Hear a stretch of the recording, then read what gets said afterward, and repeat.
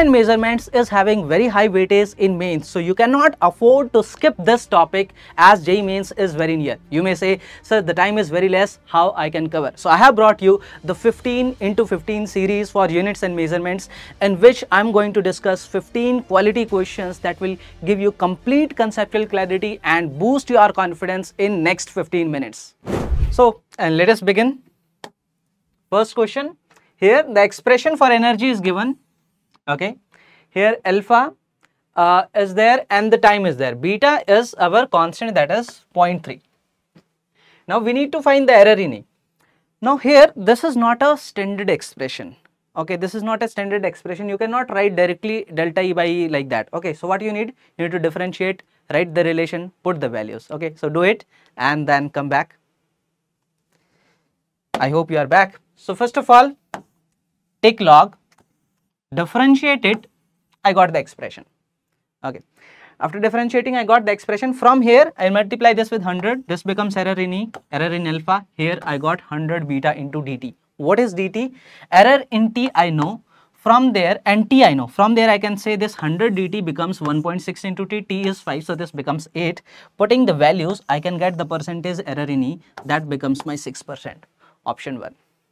Okay, now second question.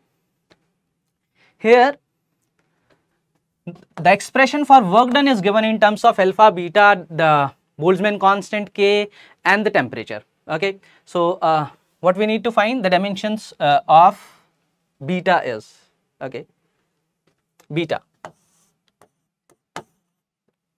Now how to write that? So we know that this whole is a dimensionless, this e to the power is also dimensionless. If this is dimensionless, from there I can write dimensions of alpha will be equal to x square by kt. Kt is Boltzmann constant, PV is equals to nkt. From there I can say kt is energy. Okay, dimension, kt is having dimension of energy and x square is my displacement. From there I got the dimensions of alpha. Now this is dimensionless, so work done dimension is equals to dimension of alpha beta square. From there I got the dimensions of beta square. This is work done by alpha. Alpha I already got, put it here. From there, if I take root, I got the dimensions of beta. Okay, so answer comes out to be the third. Next option, next question. Here we are having spring constant, okay, and that is related with the time and the mass. Okay, so first of all, write the expression, see the errors, also consider the sign of the errors, okay, and then write the percentage error in K. So pause it, solve it and then come back. I hope you are back. So I know the expression directly, that T is equals to 2 pi root m by K. I know the formula. Okay, from there write the expression for K.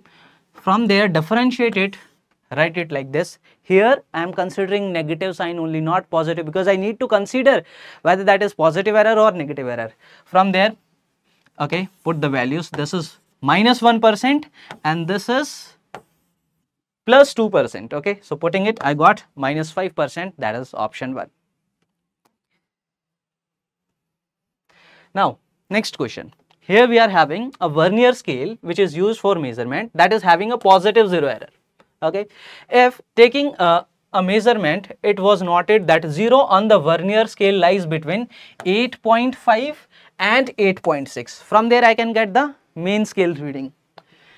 The vernier coincidence is given to us as 6, okay, then the correct value of the measurement is, least count is given to us. You know the formula, pause this, put the values, then come back.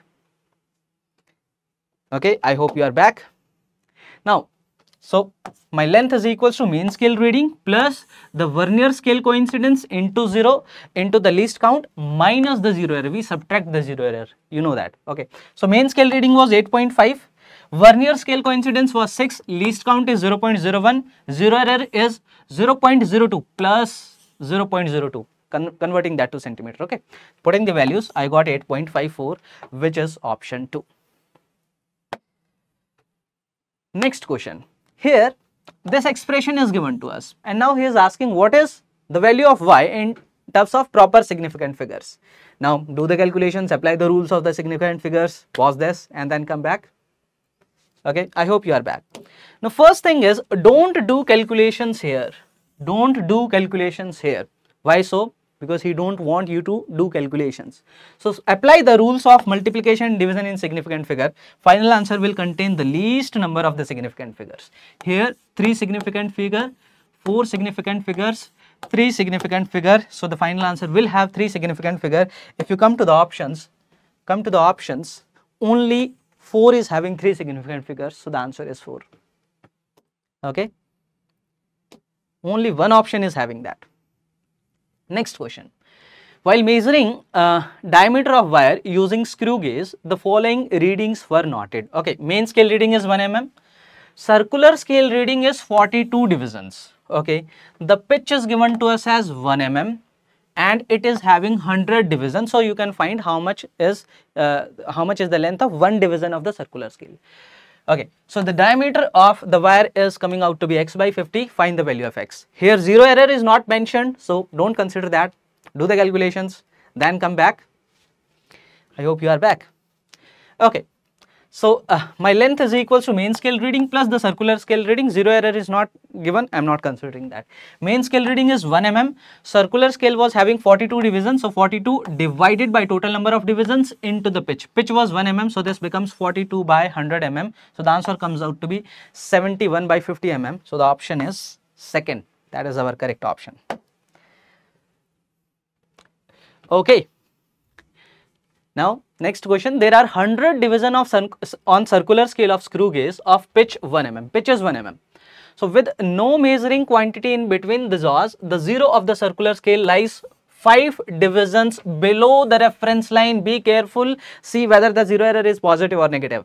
Then, the diameter of the wire is then measured using screw gauge. It is found that 4 linear scale divisions are clearly visible. It gives main scale division. Okay, while 60 divisions on circular scale.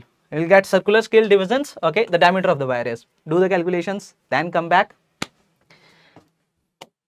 I hope you are back now. Okay, so the length measured is equals to our main scale division. Main scale division was 4 mm, that was given to us, plus the circular scale division. Circular scale was showing 60 divisions. So 60 divided by 100 into pitch. Pitch was 1 mm, I got 0.6. Now 0 error. Now as it was mentioned that, coming back, what it was mentioned, the zero of the circular scale lies 5 divisions below. It means my 0 error is positive, that is below. So 0 error is positive. So 0 error is plus 5 by 100 into pitch 0.05. Putting the values, I got the answer to be 4.55. Okay. Next question. The density of a material is in SI unit is this. In certain system of unit where length unit is this, mass unit is this, what is the numerical value? So just simple calculation, do it, then come back. Okay, I hope you are back. As the quantity is same, N1 U1 is equals to N2 U2 and this is density kg per meter cube. So this is M1 L1 to the power minus 3, M2 L2 to the power minus 3. From there I can get the numerical value in second system of units. So this is 121 M1 by M2 into L2 by L1 to the power 3. Putting the values, M1 was 1 kg, so 1000 gram divided by 50 gram.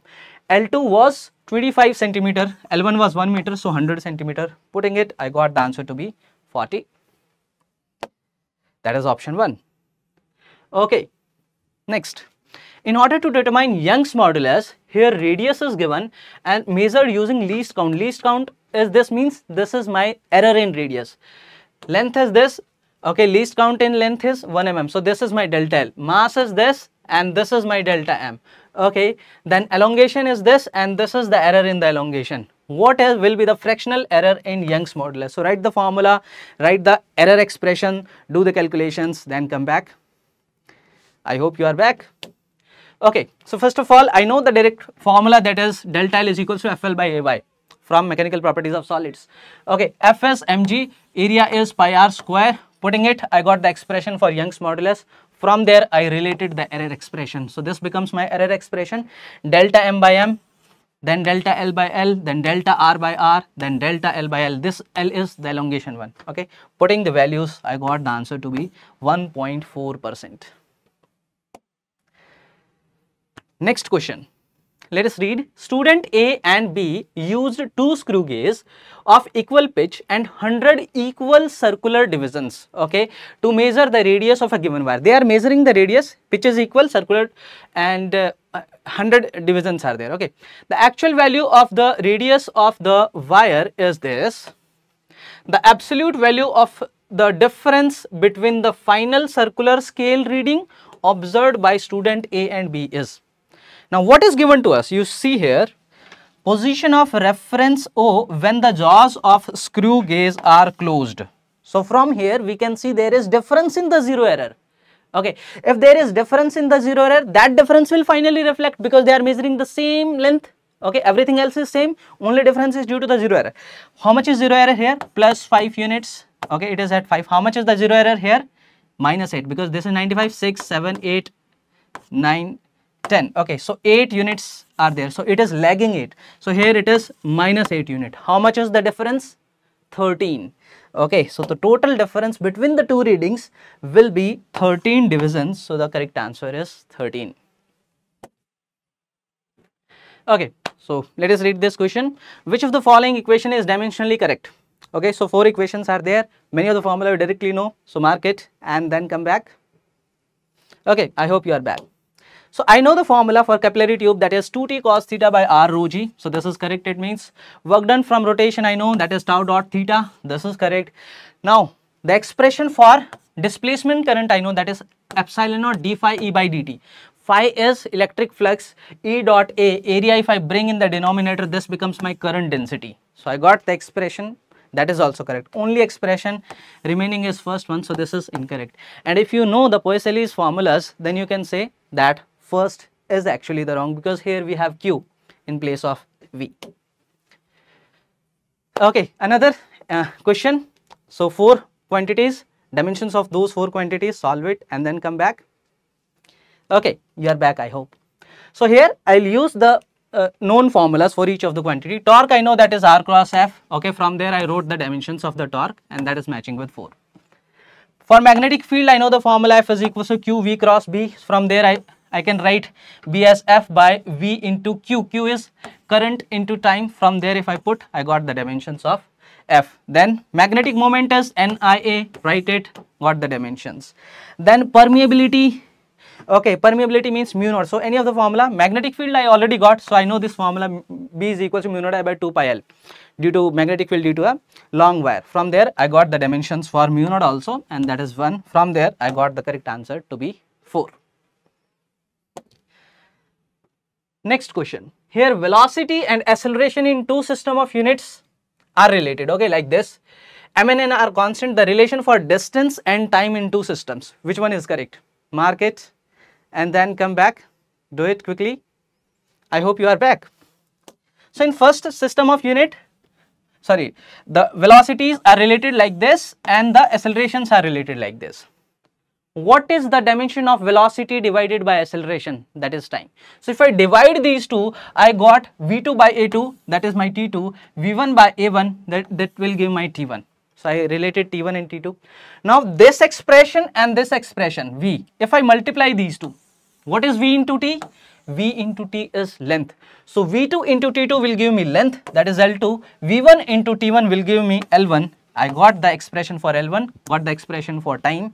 So the correct answer comes out to be is first. Okay, next question here. So some physical quantities are given and the relation is given to us. Let us read it. The temperature difference can generate EMF in some material. Let S be the EMF produced per unit temperature.